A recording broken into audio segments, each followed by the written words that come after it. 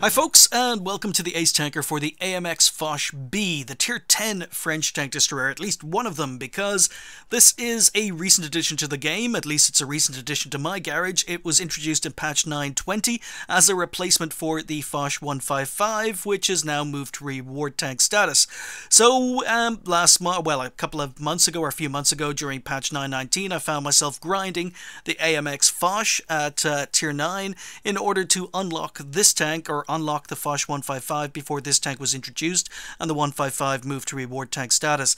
And I hated the Tier 9, absolutely hated the Tier 9, but I did it, I ground through it, I managed to unlock the 155 and I ended up with this in my garage. Now, I didn't ace the Tier 9 during its grind, and I popped into it a few weeks ago, for a rare game because I absolutely hated the tank and I stopped playing it after that grind. The grind killed me. But I managed to ace it, and I discovered that the Foch 50, or the AMX 50 Foch, was a much better tank at Tier 9 with the autoloader. The gun completely changed the tank. It made it viable. It could be played aggressively, whereas previously you couldn't play it aggressively. So I really enjoyed the tank, and I ended up keeping it, and that's what led to this game, because this game is an accidental ace. This is my first game in the AMX Foch B, and it was completely accidental. You see, I had planned to sell the AMX 50 Foch at Tier 9 because I hated the tank, but because of the addition of the autoloader, I found myself enjoying the tank. I popped into it, I aced it, and I was really enjoying the tank. So whereas the original plan was to sell it and move the crew into this tank, I ended up keeping it. So I kept the AMX 50 Foch, and I ended up keeping the crew in the tank, and that meant that I had a Tier 10 and no crew to put into it. But thankfully, there was a 100% crew sitting in my barracks from a Wargaming minigame event, so I had a 100% Foch 50B crew sitting in my barracks, but no skills, no nothing, simply 100%. So not a very good crew, and not a very good crew especially for a Tier 10. But in the garage, what you've got to do is, in order to lock a crew into the tank, my plan was then to take that crew and basically train them up in French premium tanks, and then when they were decent enough, I'd put them in the Foch 50B and start playing it, at least with 6 cents and maybe a skill or two. But as I say, in the garage, what you've got to do is you've got to basically put a crew into the tank, and you've got to play one game in that tank with that crew in order to lock the crew into the tank, so that when you go back to the tank in future, you can just click a button and say return crew to the tank. So I ended up taking a completely brand new 100% crew into the Foch B, and after acing the Foch, the AMX 50 Foch at Tier 9, I put a new crew into this tank, camoed it up, and click play just to lock the crew in place with this tank. My plan was basically just to play one game, be it good, be it bad, and then train the crew up in French premium TDs until they were good enough to be considered a Tier 10 crew, at least in my opinion. So yeah, this is my very first game in the Foch 50, or the Foch B at Tier 10 with a terrible crew, and I was simply playing this game just to lock the crew in place. But anyway, historically, well, in-game, this is pretty much the same tank as it is at Tier 9, with a couple of minor differences, but they are minor, but it is technically the same tank. And in real life, this tank never existed, it only existed on plans, because as I covered in the video earlier, where I was waffling, and I'm probably still waffling in this video, but basically the AMX Foch, or 50 Foch, was a tank destroyer built because the French wanted to mount a 120mm gun on a tank, but there were no tanks that could mount that particular gun at the time it was designed. So as a result, they ended up putting it into a tank destroyer that was based on the AMX M4, and they used basically German TDs from World War II as, their inspiration, and basically came up with the Foch, or the AMX 50 Foch. So it was a TD with a 120mm gun designed to support AMX 50-100s from longer range. Now, when the AMX 50-100 managed to get a 120mm gun, then basically the tank became obsolete, because the heavy tanks could pretty much do anything that the TD could do. So the project was cancelled. But with regards to this tank, this is basically the Tier 9 tank. in plans, but the only difference in the plans from the Tier 9 to the Tier 10 is that this was a plan to mount the 120mm on the tank, but have an autoloader. So the original Tier 9 wasn't an autoloader. This was a version of the tank that did have an autoloader, just like the AMX 5120. But as I say, it only existed in plans. So this is a little bit of a fantasy tank, and that's pretty much it for the history. So it is actually pretty much the same tank as the Tier 9. So comparing the Tier 10 against the Tier 9, you're pretty much going to see it's the same tank. In real life, even though it only existed in plans, it was basically the same tank with an autoloader. So it's exactly the same in game. You get a DPM increase, but it's the same gun, just happens to be a autoloader. So you've got 257mm of penetration and 400 damage. Now 257mm on a Tier 10 TD is not good. It really isn't good. So that's probably amongst the worst penetration of any of the Tier 10 TDs. But you can make it work. You can see that the rate of fire has been improved from it being a Tier 9 to a Tier 10, so you get a better rate of fire. The reload time has increased slightly, but not by much, just by about 4 seconds. But the clip size has also increased from 4 shots to 6 shots. So instead of being able to do 1600 damage as you could at Tier 9, now all of a sudden you can do 2400 damage with the clip in a Foch B. So 2400 damage. Wait for a reload for 36 seconds and then do another 2,400 damage.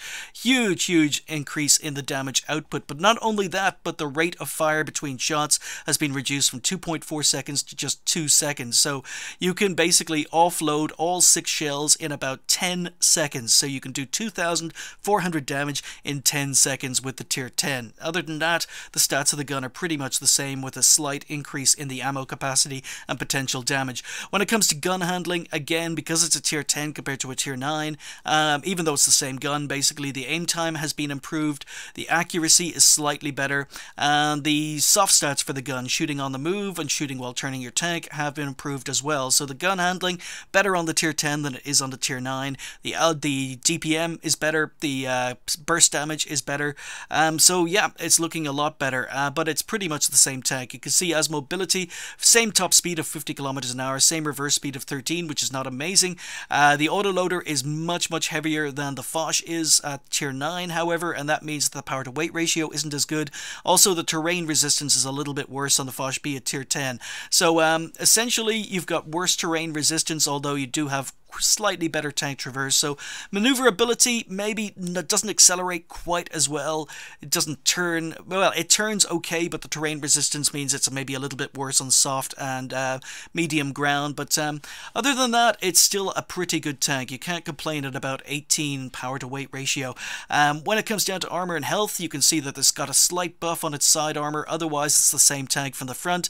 It's got 80mm of side armor compared to 70 as it is at Tier 9. It got a health buff because it goes from Tier 9 to Tier 10. The engine and the tracks got a little bit more health, and that's pretty much it. It's the same tank. So essentially it just got a slight armor increase on the side. It got a major gun improvements, and it got a few more hit points, and that's pretty much the only major differences between the Foch B and the Foch as it is at Tier 9. So having put a brand new crew in here and wanting to lock them into place, a clicked battle for my first ever game in the Foch B, we ended up here in steps, on steps in an all Tier 10 game. So all Tier 10s, just like the Tier 9 Ace was an all Tier 9 game, this is an all Tier 10 game.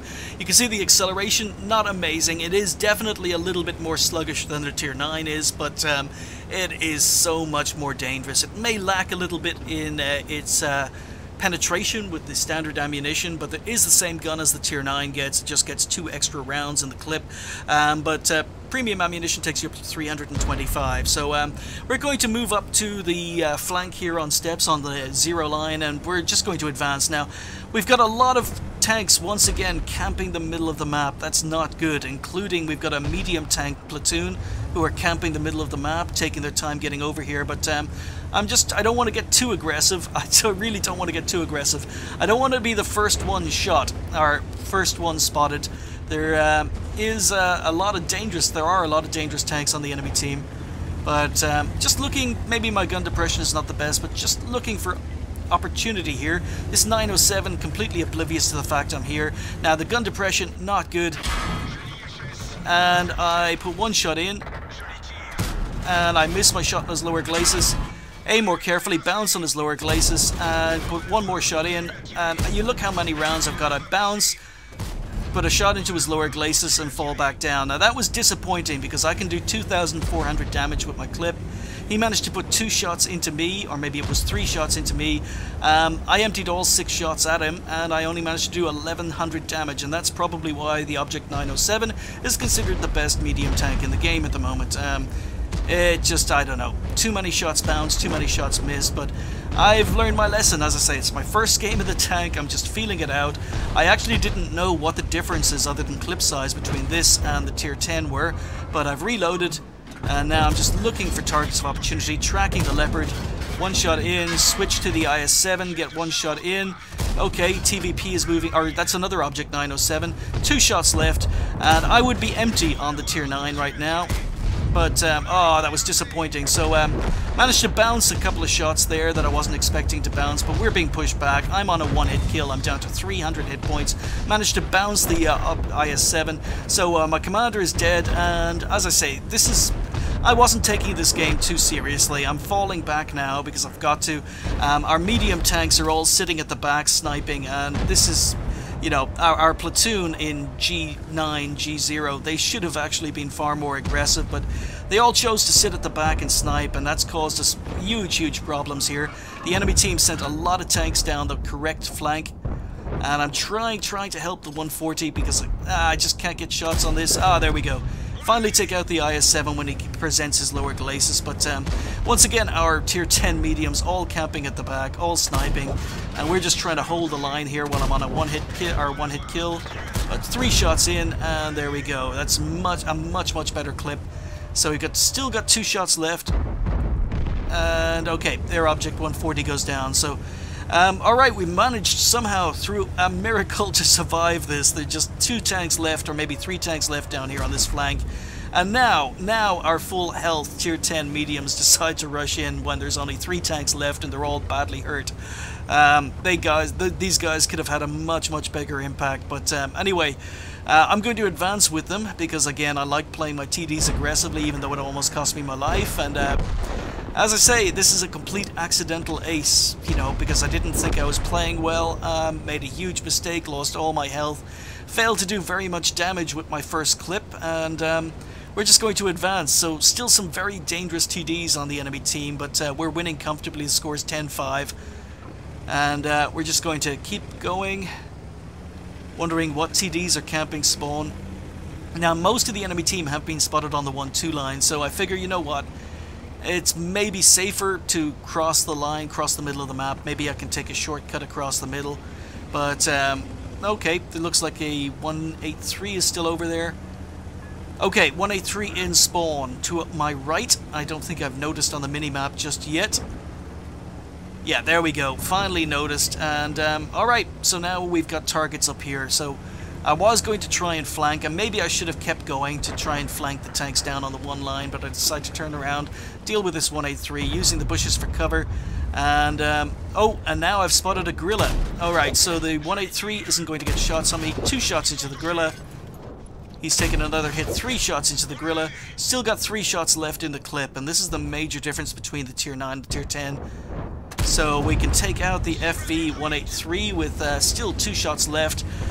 Just the E100 and a 183 left on the enemy team, but I don't think they're surrounded. They're not going to survive very long. So we're up to 4 kills. We've done 5k damage again. None of that, or very little of that, was assistance damage. It was basically me shooting from the front, spotting my own targets. All the enemy tanks go down, and yeah, I thought, okay, 5k damage, 4 kills. First game in the tank, almost got killed. Almost made a huge mistake, but yeah, alright, crew are locked in, so I'm happy. And then this popped up. Now, I've been seeing a lot of people talking about how overpowered this tank is, how crazy it is with regards to its damage potential. So I thought 5k in this tank was pretty average. I wasn't expecting very much, but as I say, very surprised to see the ace pop up, especially with a very poor crew, especially as it was my first game in the tank. I didn't know what to expect, but yeah, we managed to ace a tier 10 on our first game. I don't know how I did it. Maybe I got pretty lucky. Maybe a lot of other people weren't playing the tank that particular week, but didn't take a lot to ace. I was very, very surprised. Maybe on the other hand, a lot of people are driving it. I don't know, but 1187, almost 1200 XP was enough to pick up an ace in a tier 10. That kind of surprised me.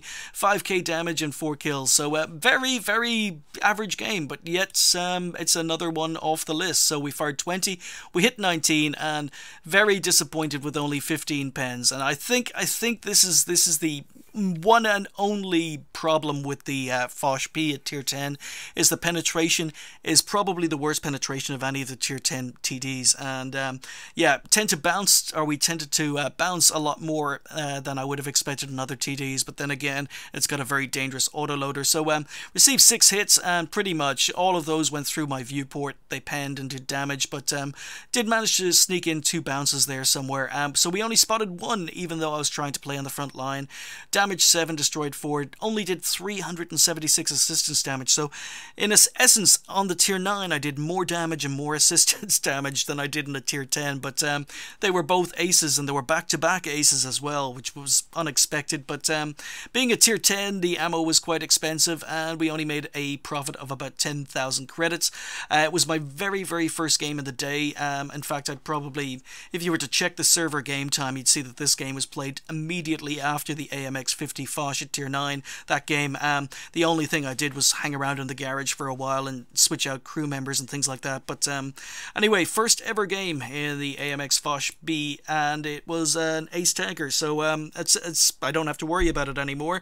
But I'm probably still going to play this. I'm going to stick the crew into the premium tanks, and I'm basically going to build them up so that when I do decide to hop into the AMX 50 Foch B again, I'll be able to have a decent crew, put a decent crew in it. But in the meantime, this crew have been moved into the AMX Foch 155, and hopefully I'll get around to playing that tank and maybe acing it as soon. I just certainly hope it's as easy to ace as the 50 Foch B was. But anyhow, thank you guys for watching.